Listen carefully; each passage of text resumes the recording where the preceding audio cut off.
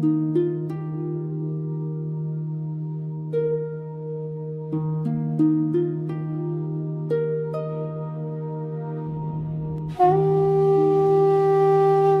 come here for similar reasons.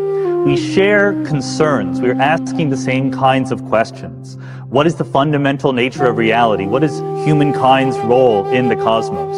And this is why I will always remain stubbornly optimistic that through discussion and reason and rationality, we can actually make progress towards at least understanding, if not agreement.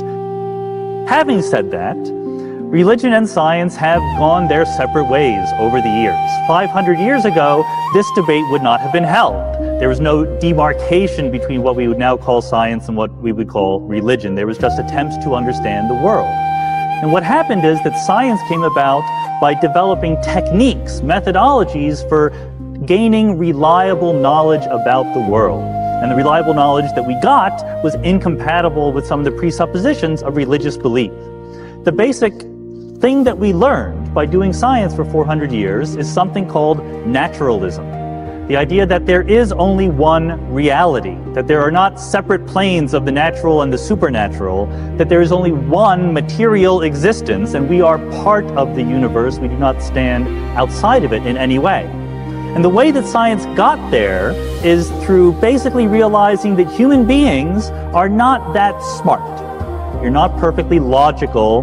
We as human beings are subject to all sorts of biases and cognitive shortcomings. We tend to be wishful thinkers and to see patterns where they're not there and so forth. And in response to this, science developed techniques for giving ourselves reality checks, for not letting us believe things that the evidence does not stand up to. One technique is simply skepticism, which you may have heard of. Scientists are taught that we should be our own theory's harshest critics. Scientists spend all their time trying to disprove their favorite ideas. This is a remarkable way of doing things that is a little bit counterintuitive, but helps us resist the lure of wishful thinking. The other technique is empiricism.